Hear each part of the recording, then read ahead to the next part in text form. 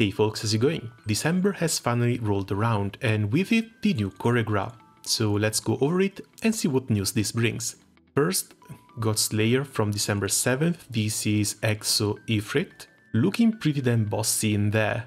And this one is going to be a dagger, a weapon class Fire has always struggled with. Being an Exo weapon, this should also be pretty decent, so Manadaver mains, rejoice. Second, on December 11th, we're going to have another main quest. This time it's going to be chapters 173 to 177, so we should be getting a new map, and this looks like it's going to be towards the end of this Otherworlders arc. Honestly, this didn't actually feel that long. The only reason why it did is due to the extremely slow updates on the main story. Proving Grounds on the 13th, enemy is going to be Earth Attribute, so this one is going to bring back the Cane as well as the skill damage spec Spear, while also giving them a 5th turn cap, as well as of course the usual weapon awakenings. I don't think I've ever used these. I think I might have used the Spear once or twice, but maybe with the awakenings things might change a bit. After the Proving Grounds on the 13th, we're going to work into a Merry Christmas campaign, starting on the 16th.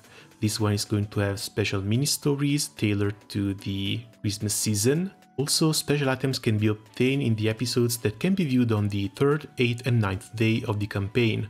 These should be the usual weapon experience or summon experience materials. From December 16th, when you play a special mini-story that can be seen when you log in, the previously held Christmas limited mini events will be registered in the Lyria notes. Also, they're going to be treated as side events, and you'll be able to reread the messages from the journal. That's pretty neat. Special conversation scenes from December 16th, you will be able to enjoy special Christmas related conversations with your fellow party members. Characters who already have conversation up to the 5th year will not be added. Characters with different episodes in different versions will be added separately until the 5th year. Moving on, 12 Generals Meeting reprinted. That's an event rerun on December 19th. And this is the one at the Aloha Resort. The usual X guitar as well as the Summer General Summon. We're still missing 2 of these, even though Katura Summer skin didn't really look that good. Moving on, new high difficulty multi-battle on December 19th. This is going to be the World High Level. This quest is an 18-person multi-battle using the battle system, I guess that's version 2, missing. The world must be liberated. It's 18 men, so it's probably going to be easy to leech as well. Last 18 men they added should have been Lindworm. By clearing the world level, you will be able to unlock the final upper limit for the World Series. Necessary materials, world ideas will also be dropped, so if you're aiming to progress in Sandbox, please give it a try. Oh, this drops ideas too. Yeah, that makes it really nice then. Because in order to host the world in Sandbox, you need to farm quite a few other raids that you might not be interested in. As for the weapons, there's the Fire, Water, Earth, Wind, Dark, still no Light one. Now, what could a 5-star mean for these? Because all of them are pretty similar, they'll bring a massive boost to attack on an EX multiplier, but the second skill bring a type of amplification for one of the 3 different damage types the game has. The Earth one brings a skill damage amp by 10% for melee and hub specialty allies in Arcarum. If I had to guess, the in Arcarum note in here is going to disappear, so these weapons are going to be available to be used in the normal fights as well. But then we have a second limitation here, just melee and hub specialty. For Earth, this basically just means Anturia, Mahira, Setir, Piki. None of the main damage dealers are in here, so that 10% skill cap doesn't really mean much now, does it? Dark one brings a CA amplification by 20% for Saber and Bow specialty. There's like Yukata Ilsa, Fedil, Black Knight and Olivia, if Cygames can ever remember that Olivia is an actual character in their games. Summer Kupitan, Summer Tabina. I think Fedil might be the only one who actually enjoys both buffs. 20% CA damage amplified might not be that bad for her, but Yukata Ilsa deals mostly normal attack damage. Now, I would be really happy to see both restrictions gone, so these remain as just 20% CA damage amplification, with the fire one going to 15% normal attack amplification, and that's about it. Because here too, gun and katana characters, there's actually not that many. Like, sure, there's Kain, Dorothy and Claudia, but Siegfried already is not really that used.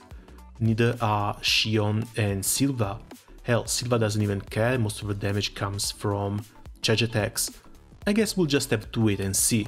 Next is going to be the Winter Campaign, starting on December 15th. This will have a single daily free draw, Winter Campaign special logins, campaign limited quests. It's the usual Magnafest.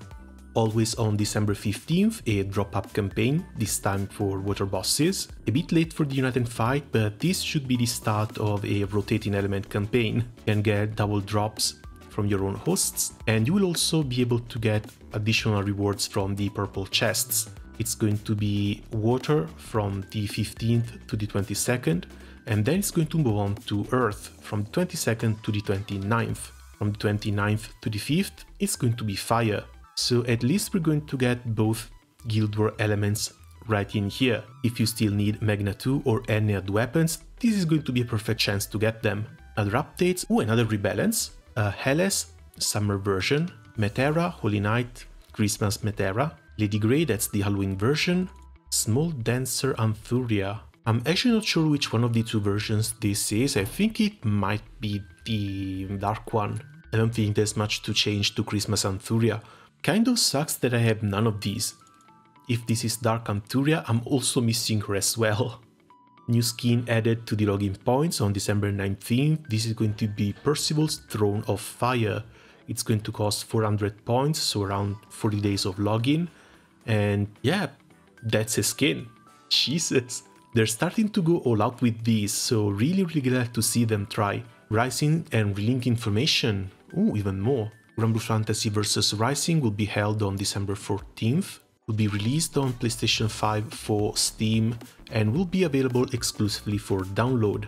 Deluxe Edition, use all 6 characters that appear in the future, so it comes with the next Battle Pass as well as costume skins for Gran and Jita, and the premium avatar for Vicky. PS5 and PS4 versions will also come with 72 hours of early access, 3 days. Kind of sucks for PC players, but I guess we've learned to cope with this sort of stuff. Free edition. In addition, a free edition that will allow you to play the game for free will be released at the same time.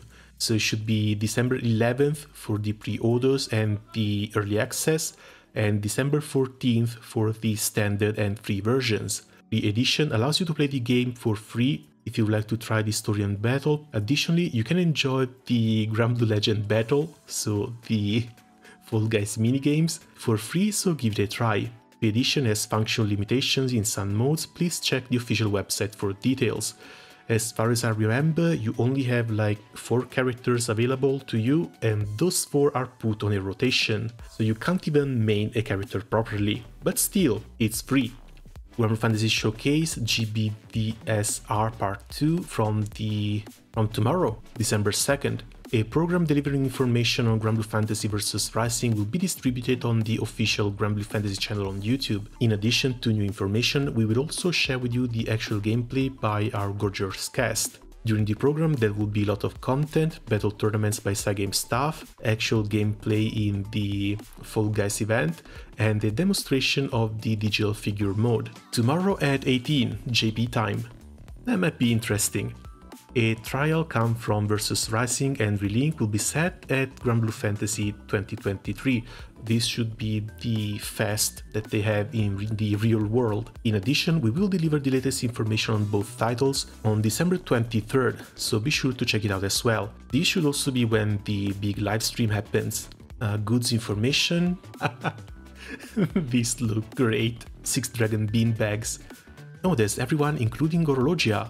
A palm-sized beanbag mascot will appear in mid-December. We have cushions, we have more dolls. They're actually releasing Makura merch. they're releasing Makura merch without releasing any actual in-game content for her outside of a single skin throughout the entire year. What the hell is this? I actually like the plushies, but Jesus, she deserved a little bit more, don't you think? More menu items for the Ground Cipher kitchen, and the day cannot come soon enough when they start releasing these skins in the actual game, because a lot of the server skins for the Ground Cipher kitchen just look amazing. Okay, finally, Granblue Fantasy Fest 2023 information. There's a couple of faces in here who look a bit familiar, but not exactly because they're related to the actual game.